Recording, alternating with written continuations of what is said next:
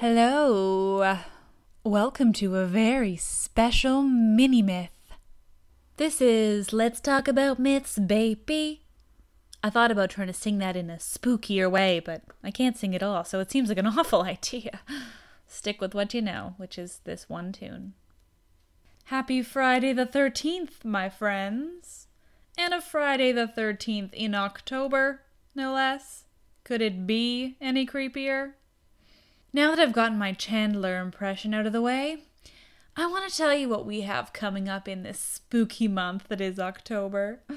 Now, I love October. I love Halloween. I love everything spooky and scary except haunted houses because fuck that shit. I don't want anyone jumping out at me ever. For the first time since this podcast started, I've actually made a plan for upcoming episodes. And that is specifically because I wanted to fit them into an October theme. Organization is something I do only when I have a really good reason. So, today I have a very special mini-myth, but details on that to come. In the coming weeks, we'll have episodes and mini-myths complete with murder, abandonment, trips to the underworld, monsters, monsters, monsters, and let's not forget, lots and lots of magic. Now, with that out of the way, let's delve right in.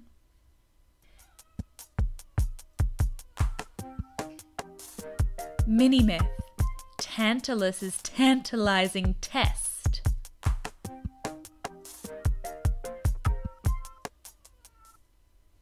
It starts in the city of Mycenae, one of the most ancient cities of Greek history and mythology, home to Agamemnon and his house of horrors. But timely as it may seem, we're not delving into Agamemnon's house quite yet. No, he's part of a much larger story still to come.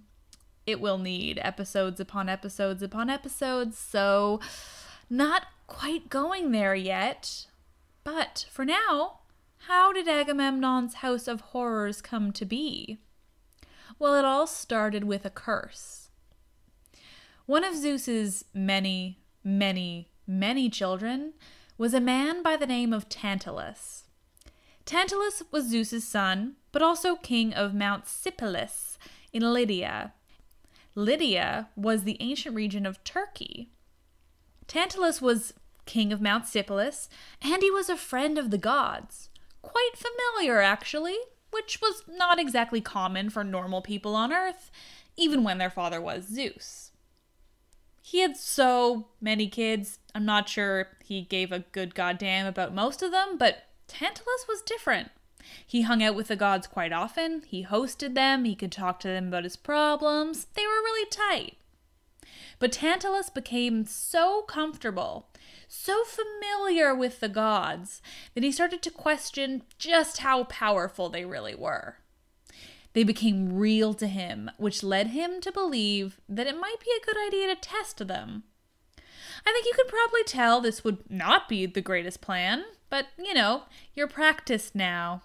Listening to me has its perks, my friends. You will never get caught up with Zeus. And if you do, it's all your damn fault because, my God, I've taught you better. But sure, maybe you could foresee that you shouldn't test the gods, but I don't know that anyone would think to do what he does. At least I hope. If you do, I think you need to go away.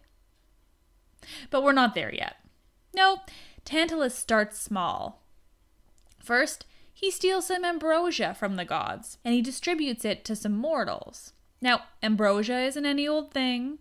Just last week we learned that Psyche drank it to become immortal. This is powerful shit. Ambrosia is a powerful thing, and it is meant only for the gods. They like their power exclusive. It's their thing. But Tantalus's real test of the gods was not ambrosia. His real test for what powers they did or did not have came when he invited them all to dinner. All the Olympians were invited, and Tantalus hosted them at his palace for a special dinner. Tantalus served them a dish, a Tantalus original, you might say, something he made exactly for the gods, made just right, just to suit their needs. They sit down to dinner and they examine what's just been presented in front of them. For the most part, they're unsure, they don't touch it. Except Demeter. See, this is the time of year when Persephone was spending her time with Hades in the Underworld, and so Demeter was distracted.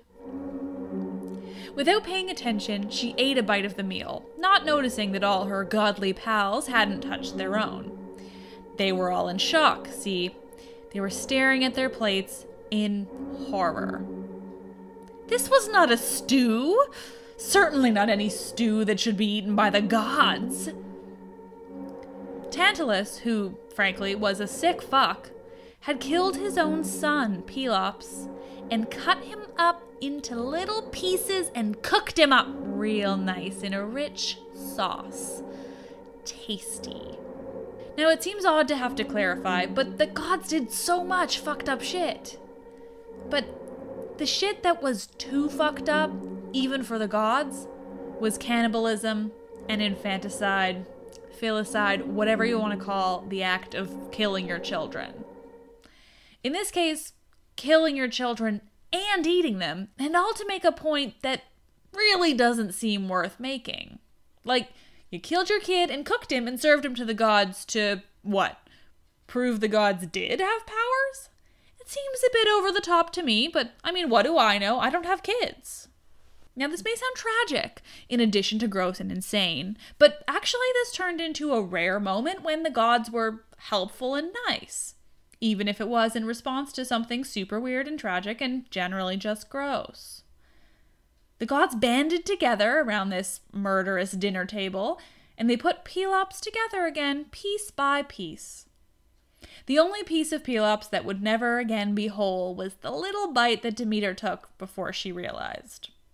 It was a little piece of Pelops' shoulder, and the god Hephaestus would make him an ivory shoulder to put in place, which I assume was otherwise just a weird gaping hole in the middle of his shoulder.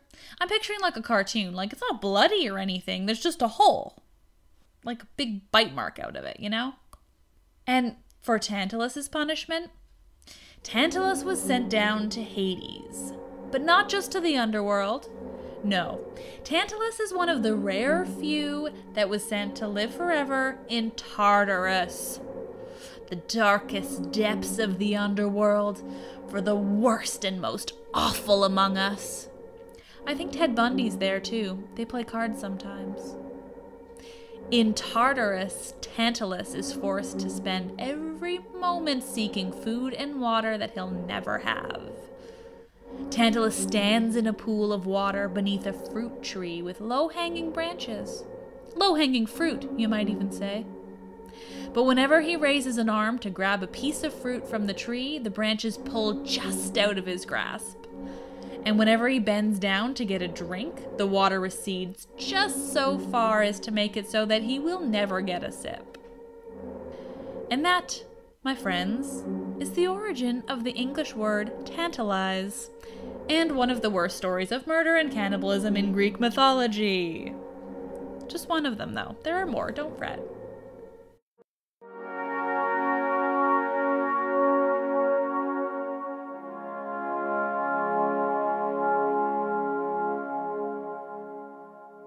Well, that's our first stop on the road that is October. And yes, that's an awful metaphor. But what do you want from me? I just wrote the whole damn thing and I can only be so clever and creative until it all runs out and I need more wine. Thank you ever so much for listening. I'll be back next week with a man whose wife is arguably more famous than him, even if she is utterly batshit fucking crazy. I'm Liv. And if it's not already very, very obvious, I fucking love this shit.